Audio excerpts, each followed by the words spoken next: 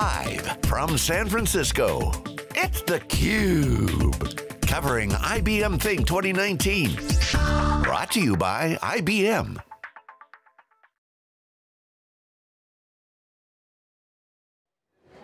Welcome back to Moscone Center, everybody. The new improved Moscone Center. We're at Moscone North. Stop by and see us. I'm Dave Vellante. He's Stu Miniman. And Lisa Martin is here as well. John Furrier will be up tomorrow. You're watching theCUBE, the leader in live tech coverage. This is day 0, essentially, Stu, of IBM Think. Day 1, the big keynote start tomorrow. Chairman's keynote in the afternoon. Jamie Thomas is here. She's the general manager of IBM Systems Strategy and Development at IBM. Great to see you again, Jamie. Thanks for coming on. Great to see you guys as usual, and thanks for coming back to Think this year. You're very welcome. So, I love your new role. You get to put on the binoculars, sometimes the telescope, look at the roadmap. You have your fingers in a lot of different areas, and you get some advanced visibility on some of the things that are coming down the road. So we're really excited about that, but give us the update from a year ago. You guys have been busy. We have been busy, and it was a phenomenal year, Dave and Stu. Last year, I guess one of the pinnacles we reached is that we were named with our technology, our technology received the #1 and 2 supercomputer ratings in the world. And this was a significant accomplishment, rolling out the #1 supercomputer in Oak Ridge National Laboratory and the #2 supercomputer in Lawrence Livermore Laboratory. And Summit, as it's called in Oak Ridge, is really a cool system. Over 9,000 CPUs, about 27,000 GPUs.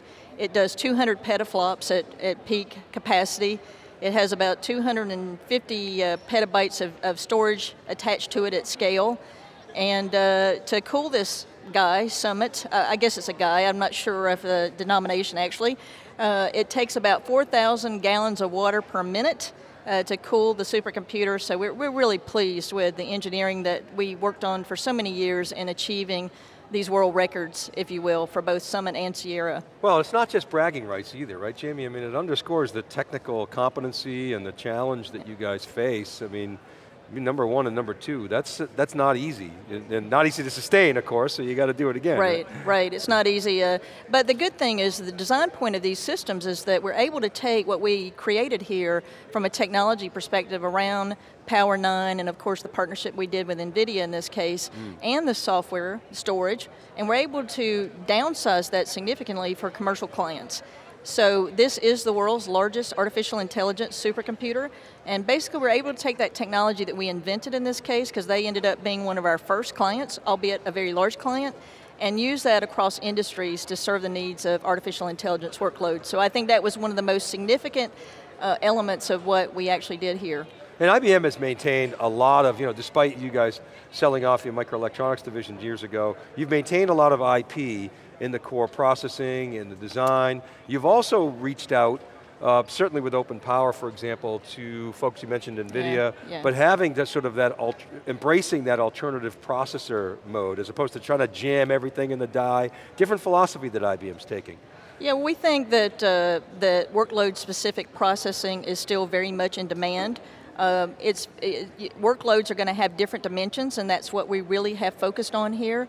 I don't think that this has really changed over the last decades of computing. And so we're really focused on specialized computing, purpose-built computing, if you will. Obviously using that on-premise, and also using that in our hybrid cloud strategies for clients that want to do that as well. What are some of the other cool things that you guys are working on that you can talk about? Well, I would say last year was quite an interesting year in that from a mainframe perspective, we delivered our first 19-inch form factor, which allows us to fit nicely on a floor tile. Obviously allows clients to scale more effectively from a data center planning perspective, allows us to have a cloud footprint, but with all the characteristics of security that, you would normally expect in a mainframe system, but really tailored towards new workloads once again, so Linux form factor, and going after the new workloads that a lot of these cloud data centers really need. One of our first and foremost focus areas continues to be security around that system, and tomorrow there'll be some announcements that will happen around Z-Security. I can't say what they are right now, but you'll see that we're extending security in new ways to support more of these hybrid cloud scenarios. Yeah, it's so funny. We were talking in one of our earlier segments, talking about how the path of virtualization and trying to get lots of workloads into something, and goes back to the device that could manage all workloads, which was the mainframe. Yeah. So we've watched for many years System Z, lots of Linux on there. If you want to do some cool container, global Z, that's an option. So it's interesting to watch, while the pendulum swings in IT have happened, the Z system has kept up with a lot of these innovations that have been going on in the industry. And you're right, one of our big focuses for the platform, for Z and Power of course, is a container-based strategy. So we've created, last year we talked about secure container technology, and we continue to evolve secure container technology. But the idea is we want to eliminate any kind of friction from a developer perspective.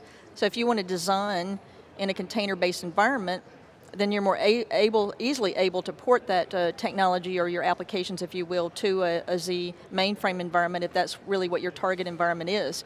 So that's been a huge focus. The other, of course, major invention that we announced at the Consumer Electronics Show is our Quantum System 1.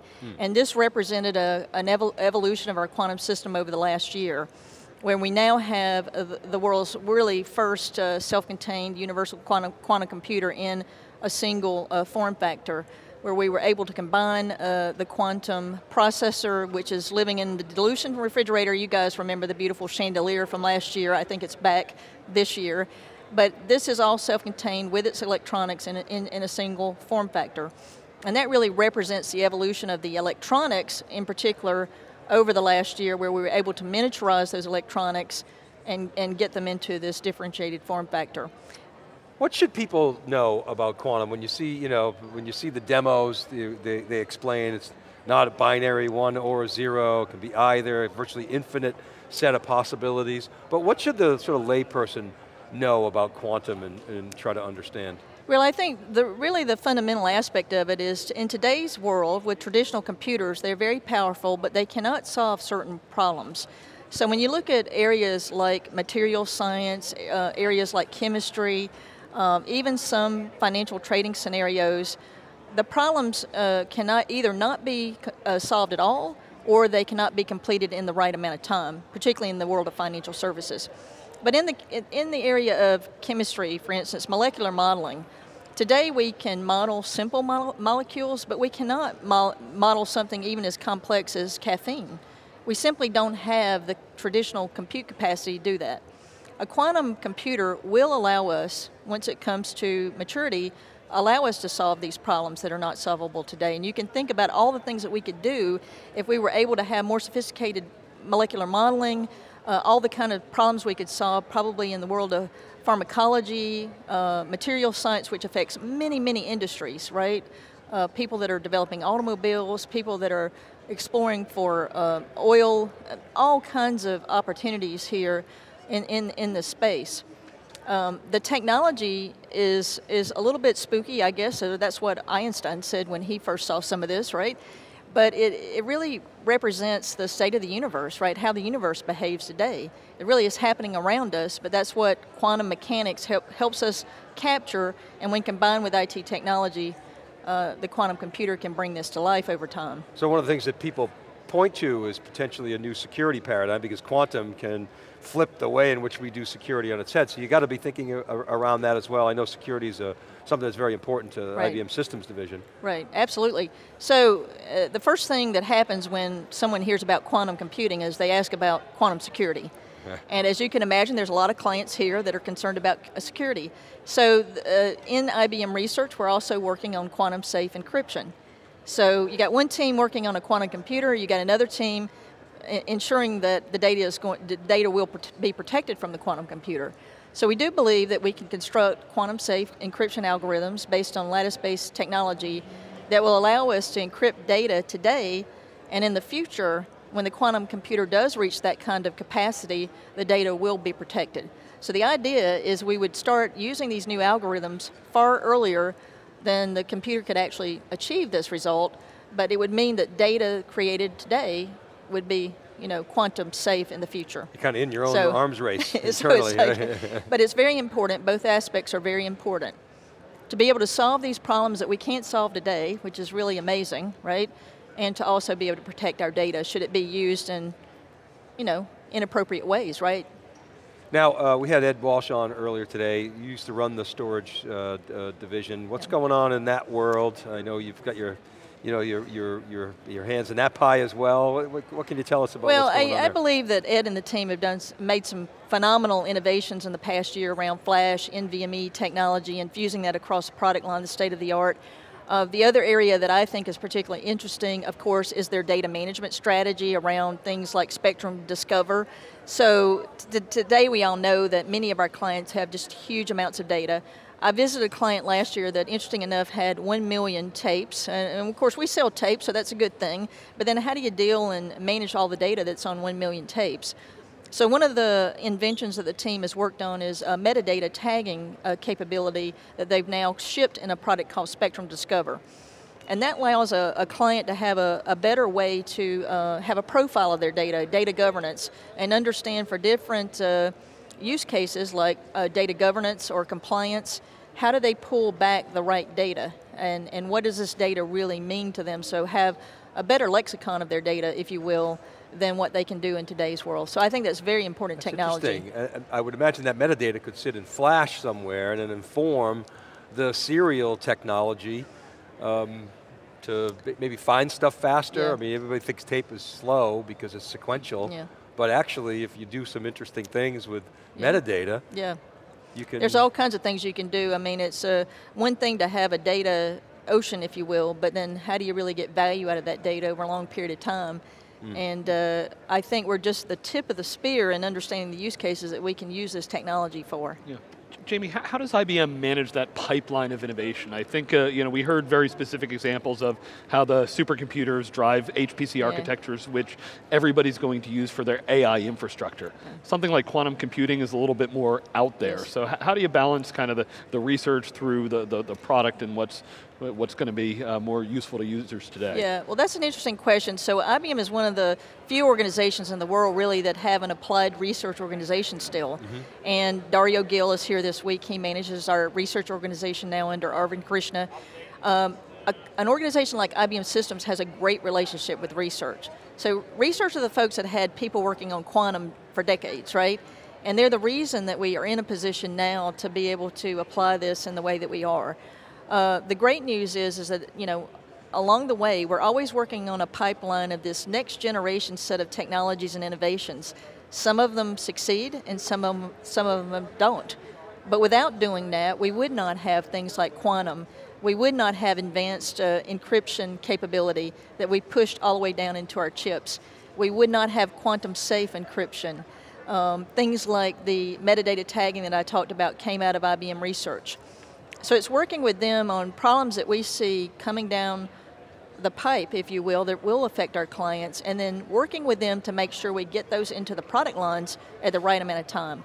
I would say that quantum is the ultimate partnership between IBM Systems and IBM Research. We have one team in this case that are working jointly on this product, bringing the skills to bear that each of us have in this case, with them having the quantum physics experts and us having the electronics experts, and of course the software stack spanning both organizations. It's really a great partnership.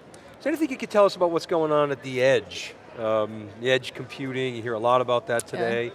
IBM's, it's got some activities going on there. You haven't made huge splashes there, but anything going on in research that you can share with us, or any directions? Well, I believe the edge is going to be a practical endeavor for us, and what I mean by that is there's certain use cases that I think we can serve very well. So if we look at the edge as perhaps a factory environment, we are seeing opportunities for our storage and compute solutions around the data management out in some of these areas. If you look at the self-driving automobile, for instance, just to design something like that can easily take over 100 petabytes of data. So being able to manage the data at the edge, being able to then to provide insight appropriately using AI technologies is something we think we can do, and we see that. I own factories based on what I do, and I'm starting to use AI technology. I use Power AI technology in my factories for visual inspection. Think about a lot of the challenges around provenance of parts as well as making sure that they're finally put together in the right way. Using these kind of technologies in factories is just really an easy use case that we can see. And so what we anticipate is we will work with the other parts of IBM that are focused on edge as well and understand which areas we think our technology can best serve. That's interesting, you mentioned visual inspection. That's an analog use case, which now you're transforming into digital. Yeah, well, Power AI Vision has been very successful in the last year. So we had this Power AI package of open source software that we pulled together, but we drastically simplified the use of this software, if you will, the ability to use it and deploy it. And we've added vision capability to it in the last year. And there's many use cases for this vision capability. If you think about even the case where you have a patient that is in an MRI, if you're able to decrease the amount of time they stay in the MRI in some cases by less fidelity of the picture, but then you've got to be able to interpret it. So this kind of AI and then extensions of AI to vision is really important. Another example for Power AI Vision is we're actually seeing use cases in advertising. So the use case of maybe you're at a sporting event or even a busy place like this where you're able to use visual inspection techniques to understand the use of certain products. In the case of a sporting event, it's how many times did my logo show up in this sporting event, right? Particularly our favorite one is Formula One, which we usually feature the Formula One folks here a little bit at the event. So you can see how that kind of technology can be used to help advertisers understand the benefits in these cases. Got it. Well, Jamie, we always love having you on because you have visibility into so many different areas, and we really thank you for coming and sharing a little taste of what's to come. Appreciate it. Well, thank you. It's always good to see you, and I know it'll be an exciting week here. Yeah, we're very excited. Day 0 here, day 1, and we're kicking off 4 days of coverage with theCUBE. Jamie Thomas of IBM. I'm Dave Vellante, he's Stu Miniman. We'll be right back, right after this short break from IBM Think in Moscone.